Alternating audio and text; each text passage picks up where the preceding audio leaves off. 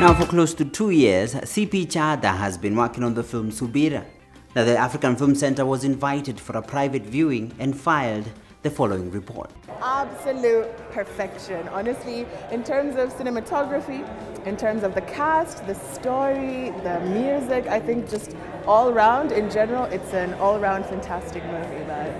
The music, the sound that came out of it was brilliant. And for the actors and actresses behind this epic story had their own story to tell about the making of the film. At the time I was shooting this movie, I was going through my own personal struggles, I can say. Being in that journey helped me a lot in identifying with this young girl. It's definitely going to be everyone's favorite Kenyan film, if not everyone's favorite African movie.